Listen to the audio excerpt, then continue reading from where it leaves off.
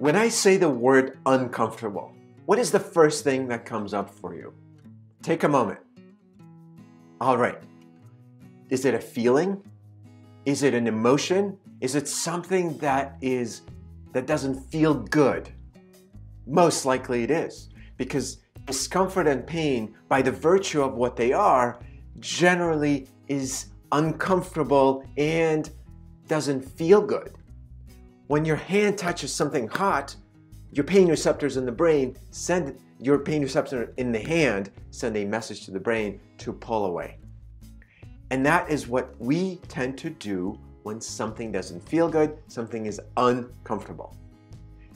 Let's break it all down. My name is Schwartzman, and I believe there's a way we can be comfortable in the uncomfortable. When there's something that's painful or uncomfortable in a conversation, when something is painful or uncomfortable in the stages or the steps that we need to take on a daily basis to feel better, to improve our physical health, to improve our emotional health, to improve our work relationships, or make a change in life, we can do that by simply taking one step, and that is the first step to challenge ourselves. Inherently, we are creatures of curiosity. We want to learn, we want to grow. The problem is we also want to avoid pain and discomfort. And there's no growth unless we have an opportunity within the uncomfortable place. Unless you're challenged, you're most likely going to be comfortable. And why bother? I feel good, life is good, everything, why rock the boat? That experience may actually lead you to complacency. It may lead you to being indifferent. And that is not uncommon for people to be comfortable because it feels better than pain, than challenge, than discomfort.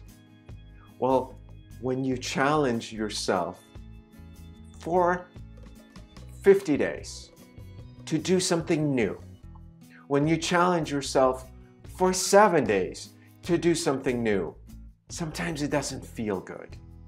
But imagine what and how you can grow from that experience alone, just by doing something new, just by trying something new.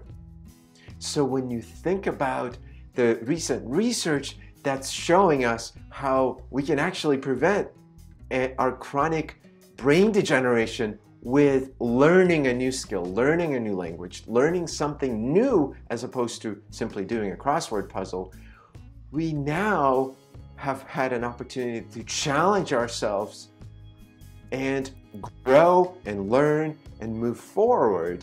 And that doesn't always feel good when we're doing it within the first initial stages of doing it. But imagine what arises from within that experience. So when you challenge yourself, as hard or as uncomfortable it is, you grow. Share your experience with me. I'd love to hear from you. I'd love to learn from you.